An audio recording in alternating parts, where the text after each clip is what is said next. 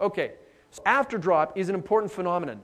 If you had someone who was close to a thermal stress point, after drop could take them over to the edge. But really, for most of the exposures in diving, think of that last case. It was such a trivial change until that person was well and truly out of the situation. It wasn't a life threat. But realize that after drop can be a hazard. And the reasons it happens, and I've got these prioritized in what I think are the most important ranking. Attenuated shivering thermogenesis is the biggest reason why you have after drop. You're not shivering, you're not producing the heat, so that's costing you. Number two, you have conductive heat loss along the thermal gradients. So the outside is cold, you have heat flow through the body, and that causes cooling. And then the least important is the one that a lot of people write about as the most important, and that is this idea of convective cooling because you have return in blood flow. When you are cold stressed, you are prolonging the risk window for decompression stress. In the deepest phase of the dive, when you're nice and warm, which again everybody wants to be, you're getting maximal loading. Then towards the end of the dive, when you're cold, you vasoconstrict. So you're keeping that close to saturated tissue with lots of nitrogen. When you end the dive and you're cold, that loaded tissue stays loaded longer. There's actually a nice paper put out in '89 by Mekovic and Kakatsuba. They were doing a decompression study at Simon Fraser University, and they have a 4-hour Benz watch. After the Benz watch, they were going to go out for beer. They all jumped in the showers, and 3 out of 4 of them developed skin bends. So it prolongs the risk window because you're not eliminating that gas. Okay, if you get someone who's cold, realize that hypothermia doesn't even begin until you get down to 35 degrees C. And we've already talked about how you can rewarm people. Blankets work just fine. And if you have more extreme needs, you can go through it. This is the kind of case report you might see, though. So a 34-year-old male reported numbness and paresthesia in his left hand post-dive. He did a dive to 90 feet for 90-minute total run time, 6 degrees C water, or 43 degrees Fahrenheit if you prefer. He had a dry suit, a wrist computer, and trimix. So these symptoms were waxing and waning. The big question, is it DCS? 90 feet for 90 minutes. One of the big things you have to remember in that summary profile information, he could have popped down to 90 feet for 2 minutes and then spent the rest of the time up at 30 feet. That's why we need computerized profiles. It doesn't do us any good just to know your max depth and your time. But here's the interesting part. When you wear a dry suit and you put a gauge on your wrist before you dive, what do you do with it?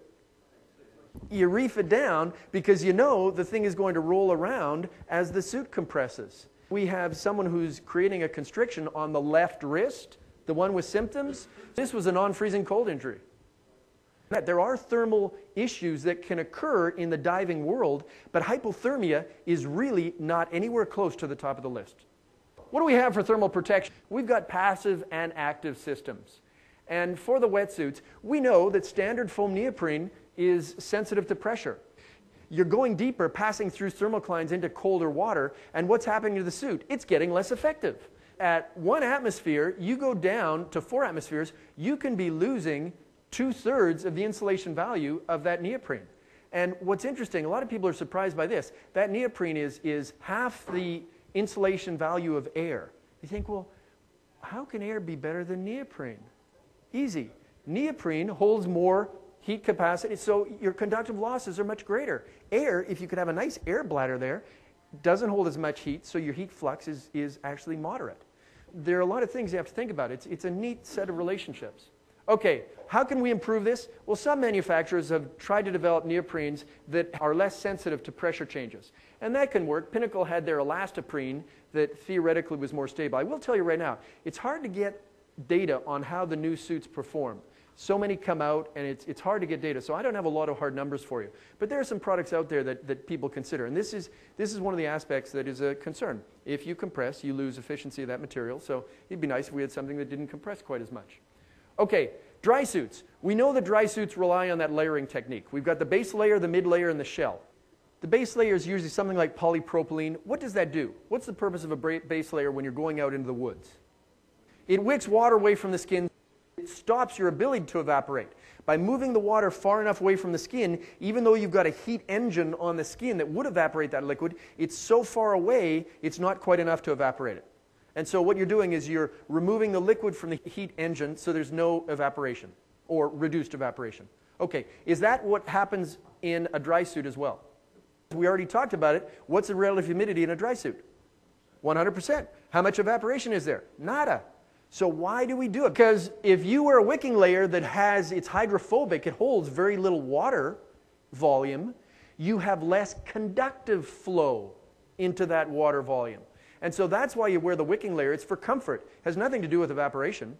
Dry suits are also, if you're talking about the standard foam neoprene suit, it's also compressible. Shell suits, like the trilaminate or nylon, any number of shell suits, they're thermally stable because there's nothing to compress, but they also don't provide a lot of protection. 0.2 klo. That's less than that British summer weight suit. Okay, shell suits are thermally stable, but they're not giving you much in the way of protection. Now, another alternative is to go to crushed neoprene. And it's produced under greater pressure, and so basically within the diving range, it's not suffering the compression of a normal foam neoprene suit, so it's fairly thermally stable. It also provides you about 0.6 klo in protection. So it's warmer than a shell suit, it's thermally stable, and when you add the undergarments under that, you do pretty well. Undergarments are key because the suit itself, while it gives you some protection, it's not perfect. What about the undergarments? There are numerous options, and we're not going to have the time to talk about them too much here, but the major variability is in the preservation of loft that I talked about before, and that is the take-home message. A lot of people were really excited about weasel wear. This diver right here is actually clearing ice holes in the Antarctic wearing his weasel wear. On land, weasel wear is really good because it's such a high loft garment. It's great, but we already talked about it. When you put that dry suit in the water, what happens to the air envelope?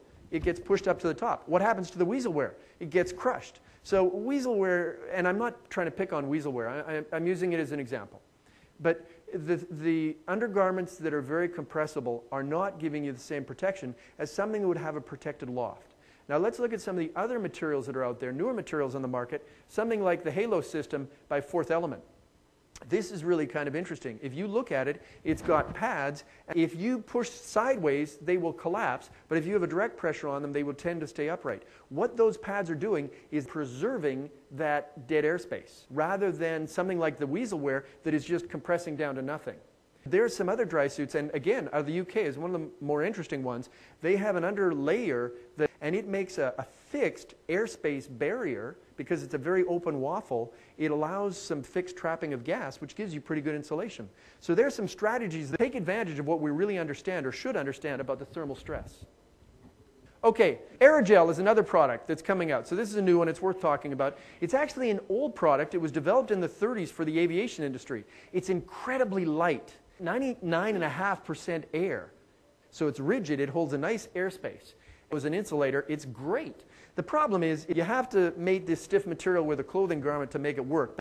The bat is fit with another undergarment, and what you can see in terms of protection, if we think about a 6 millimeter thick suit, a wetsuit may give you about 0.75 klo, Thinsulate may give you 1.25 klo, aerogel could give you 2.8 klo. So it has the potential to be incredibly valuable. And we're going to come back to aerogel, but just before we do, I want to add one last picture to the mix, and that is dry suit inflation gas. Everybody in this community is familiar with the people who use argon, as an inflation gas. It has a lower thermal conductivity, and so it should theoretically improve insulation. Well, Risberg and Hope did a study, double-blind study, where they had people diving, and the researchers didn't know, the divers didn't know. And what they found is that using argon in the suit, it made no difference on skin temperature, core temperature, or perceived comfort. So after this came out, Lou Knuckles, who was the guy who originally proposed that it could give you about a 48% increase in thermal insulation, he went back to the lab with a mannequin, and what they found, with argon, you could get a 16 to 20% improvement in your thermal protection, which, depending on your diving, that may or may not be significant. But there are a couple of kickers. The biggest one is that they had to flush and fill the suit at least 6 times to purge everything to get it ready. Trouble is, argon is so expensive, guys want to carry the argon bottle, but when they go to open it, that's it, I'm full. No, that's not working. They had to flush and purge and fill at least 6 times to get the benefit. So that's one. And I'm going to say right now that the cost versus benefit question remains open, and now let me show you why. And we're putting together now the aerogel in this. So this is the mannequin study that Lou put together. And so what do you have? This showed the 20% increase in insulation using argon versus air as a filled glass, and this is with a commercial dry suit. And so the take-home message, we can look at legs, arms, torso, or this is the total body minus head, hands, and feet. So basically the majority of the body. And what we're seeing is we can get about a 20% improvement in the insulation. So here's your Clo value. We're going from about 0.93 to 1.12 Clo. So you think, okay, great, 20% improvement. Well, okay, that's using the commercial undergarment. If we go to aerogel, we're seeing the same thing. We're seeing a 16% improvement. So you might say, okay, you know, if I'm doing a 24-hour dive, it's worth it to me if I can get a 10 or 15% improvement. And that's all well and good, but what's happening is people are missing some of the important stuff for the weeds. That 16 to 20% improvement, let's think about if you just changed from the standard undergarment to something like a new aerogel undergarment that would be more efficient. What you're looking at here is comparing a commercial suit with an aerogel suit. We're getting a 149% improvement in the insulation. An undergarment would be a much better way to go. And so this is if you're using the, this is a trilaminate suit and it's using air. I've got another figure that shows argon inflation with a trilaminate suit. And basically 140% improvement in the insulation. And so for the people who want to debate back and forth whether or not argon is useful, I won't argue, but there are other strategies that actually will give you much more bang for your buck and you're not going to have to refill it all the time. Okay, in-suit electric heating. There are some systems out there that work. They're battery operated. They're reasonably safe. I have a problem with the human nature of it. And that is that it has the potential for creating that hazard we talked about in the beginning of being warm-cold. And I'll tell you why. The battery life only goes for so long. If you start it up early in the dive and then it dies towards the end, you just created the worst-case scenario, warm-cold. Now, if you have the ability to go for the delayed gratification program, you're good. You can start cool, and then at the end of your bottom phase, you can crank it up for your decompression. If you can do that, these systems can work adequately. But they have the ability for our human nature to get us in trouble. And okay, hot water suits, primarily limited to commercial operations. And you all know what a hot water suit is, so I don't have to explain that. But the interesting thing here is this gives us the same kind of hazard that we talked about before. You can increase the risk of DCS because you are warming the body early on. You're maximizing the absorption of uptake of inert gas, and then during the decompression phase, you may not be doing enough to help. So there was a great paper published in '86 by Shields and Lee, a report of North Sea diving, and they had far and away huge increases in DCS in the hot water suit divers. There's another problem, and that is undetected hypothermia. Remember we talked about it before. The way you know you're cold is your skin is cold. We're not designed, our bodies haven't caught up to our technology yet. So when the skin is warm, our brains say, you're warm. And so when you clamp the skin temperature warm, you don't shiver. You are insensitive to respiratory heat loss. And if it's a deep dive, you can cool, you can get what's called undetected hypothermia. And it was measured in a couple studies. If you have core temperature drop no more than about 0.7 degrees C per hour, you will not be aware of it while your temperature is dropping. So interesting possibility there. So what do we know in summary here? Well, first, there are just a couple things I want to take home. Thermal stress is set by the protection, not the water temperature. So we really have to get away from this idea of just because a computer knows what the temperature of the water is, it knows anything about my experience. And I believe it's a disservice to the community to let people labor under that false impression. There are no algorithms that compute thermal stress. And I know there'll be somebody who says, oh, ours does this. Well, guess what? It's a soft adjustment that arbitrarily makes a change. It's not monitoring your condition. There's not a computer out there that does it. And then number two, thermal stress can influence diving safety, primarily decompression related. Hypothermia is not a problem. Your first concern is the effect on your decompression safety. The second concern is a localized circulatory disruption, particularly with a dry suit when you've got those constricting wrist seals. And then the far distant third is hypothermia. Okay, thanks.